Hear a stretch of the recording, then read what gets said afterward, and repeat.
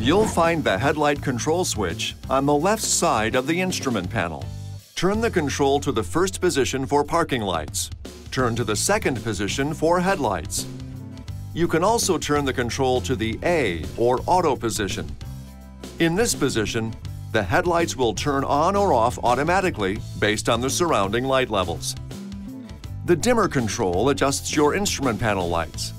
With the parking lights or headlights on, or with the switch in the auto position, rotate the dimmer control to increase the brightness of the instrument panel lights. Rotate it to the next position to brighten the odometer and radio controls. Rotate it to the last position to turn on the interior lights.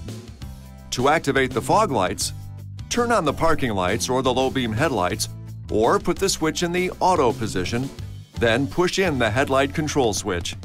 Push the control in a second time to turn the fog lights off.